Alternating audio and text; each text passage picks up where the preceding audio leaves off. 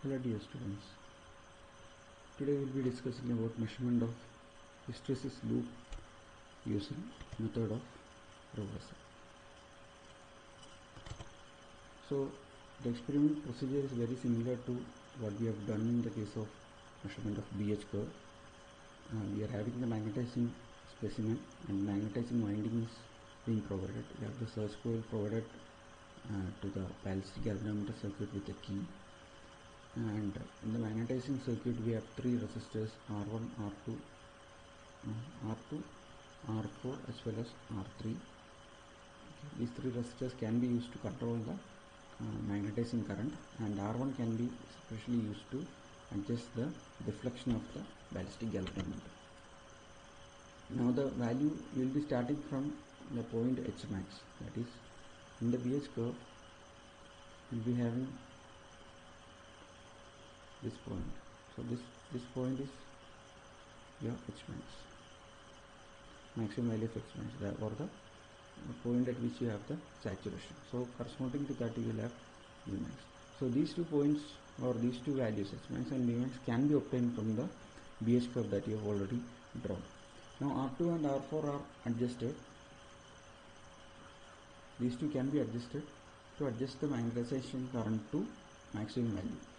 So the I, once you detect I, once you find out the I, H is equal to Ni by L. So adjusting the current, you can adjust the H to H max. So once you get I max, you get H max. Corresponding from the BH curve, you can find out the. Now R1 is again adjusted, can be adjusted to obtain deflection in ballistic galvanometer, and R3 can be adjusted to provide a shunt across the magnetizing index. We will see how R3 can be connected. So first what we will do is that we will place R2. This is a reverse switch 2 in 1,1 dash. So once you connect in 1,1 dash, you will have the circuit like this, connected to the magnetizing winding.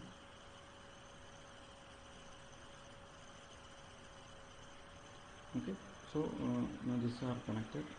We will have a DC supply going forward.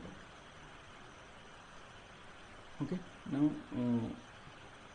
once the K is open and once you close this switch, what will happen is that you are adjusting R2 and R4 to get the maximum value of magnetization, or H max. You will be getting I max, and from that you will be getting H max. So from this you are getting the point A, which corresponds to B max as well as H max, or HM is the maximum value, or H max.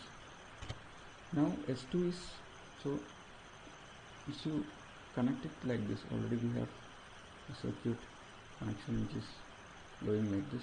Here also from DC supply you have connected it to 1,1 dash, and you are connecting it to the magnetizing circuit. So this is a circuit that you have right now, and you connect S2. S2 is in off position, so off position is at the center. So we are placing S2 to B. Okay, so once you place S2 to B, you will have a connection like this. Through the resistor you will have.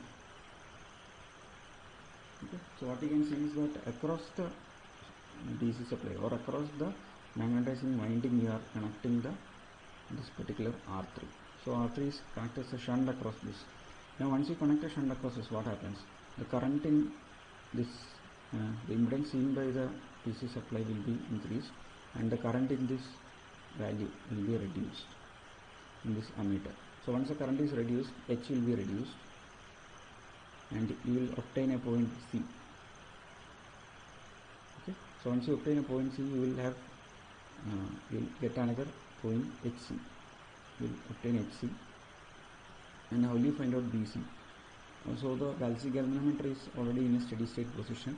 So from that you will have a net deflection of delta B, or you will have a change in flux of delta phi. So corresponding to that you will have a change of flux delta B.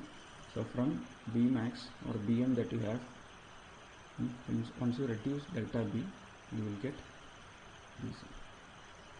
So that is. So once you get the point C, what happens? You have obtained A and C. Now you have to get this entire stretch from A to B. So this after deflection, the Balsi galvanometer key K is closed, and the switch is reversed to 2 dash. RS2 is reversed to 2 dash. So once you connect that to 2 dash, you will have a reversal of current in the circuit. Okay, so reversal of current,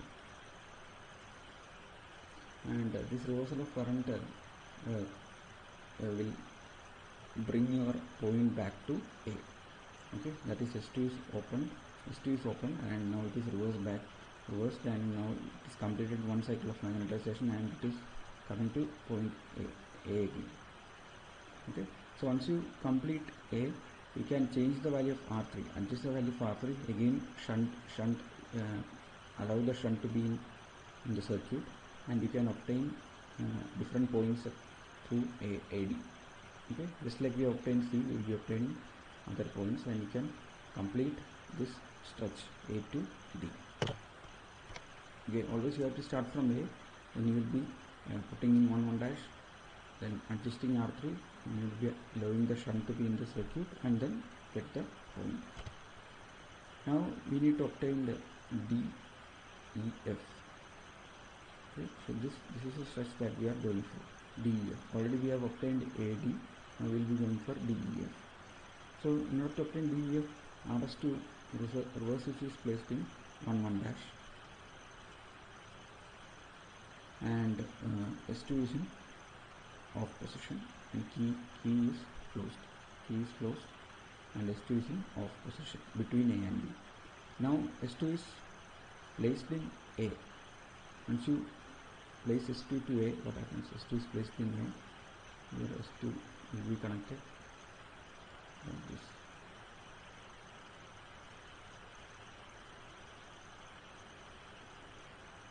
Okay, so S2 will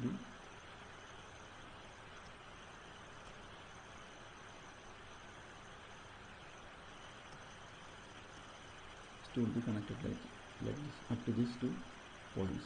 And once you do that, after that, what happens? RS2 is kept to 2 dash. So once you move RS2 to 2 dash instead of 1 dash,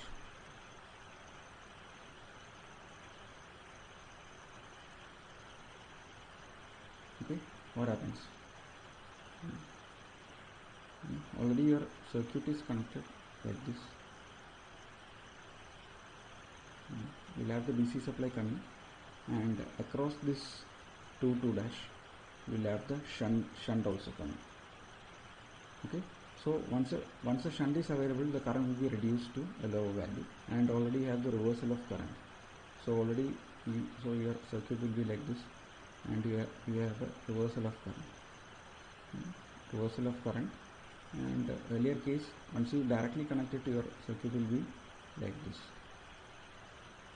That is, if you connect it in 1 dash, your circuit will be like this. Your current flow will be in this direction, suppose. And if you connect in 2 dash, your current flow will be in this direction. And this is for 1 dash. So you'll have a reversal of current. Okay. So due to the reversal of current and also due to shunting effect, the current is reduced, reversed as well as reduced. So from HM you will be getting a point minus HK. Okay, you will be getting a point minus HK, which corresponds to point K. So that point is being obtained from this particular by doing this particular process.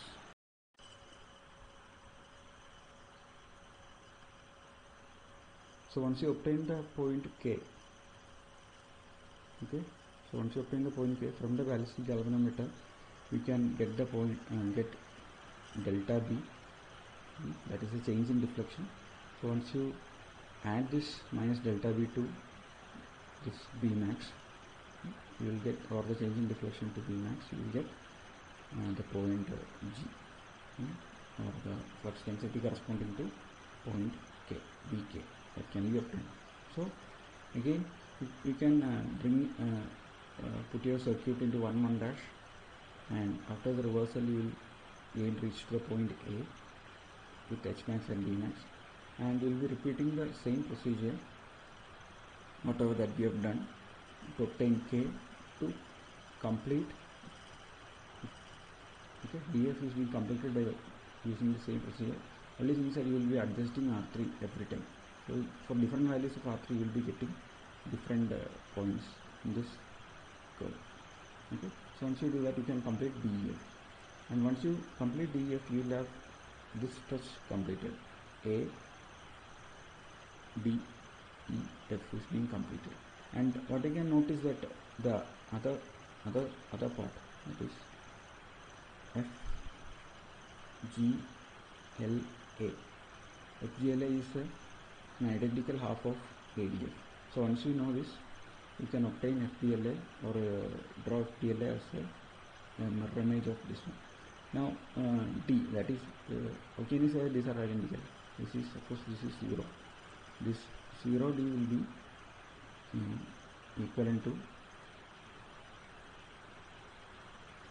or 0 D will be, the length 0 D will be equivalent to 0 G, as well as length 0 E will be equivalent to length 0 or OL. So suppose this is O. OD will be equal to OG, OE will be equal to OL in magnitude. So once you get this identical relationship, you can draw this, mark the points, complete the curve, so you get the entire BH curve. And remember, entire hysteresis loop. Remember, in hysteresis loop you have this particular BH curve also in the picture, so you have to do not forget to draw this also. When you get the loop, you have to first draw the BH curve. So along with the BH curve, you have to draw the entire hysteresis loop. So you have to start from 0 or O, reach to point A, then A, D, E, F, then G, L, back to A. So this is a route that you need to follow. Now we will look at how we can obtain the permeability curve. Just like whatever you have done in the previous case, you will be using a rod and ring. This is a circular shaped ring, and this is of iron material, and you have the primary winding wound over it, and there is surge coil which is wound over it, and the balancing galvanometer is connected, and you are having a battery and a rheostat as well as a switch and an ammeter to measure the current that is flowing in this particular curve, or the magnetizing current flowing. And first what we will do is that we will obtain the BH curve. So once you obtain the BH curve, you know that B is equal to mu h. So from this relationship, mu can be easily found out by B by h. So once you find out the value of, once you get BH curve, and you can obtain mu at each point from the values of B. So once you obtain it, you can draw a permeability curve, mu versus h. So this curve is given the permeability curve, it is between mu and h. So you can see that initially your permeability B is increasing very fast when compared to h, and as you move towards saturation, there will be a dip in the curve and it flattens out towards once you reach the saturation, and becomes mu 0. Mu becomes mu 0 once you move towards the saturation. There will be no further change in the permeability. Okay, so this is a variation of permeability with respect to magnetizing force H. Thank you.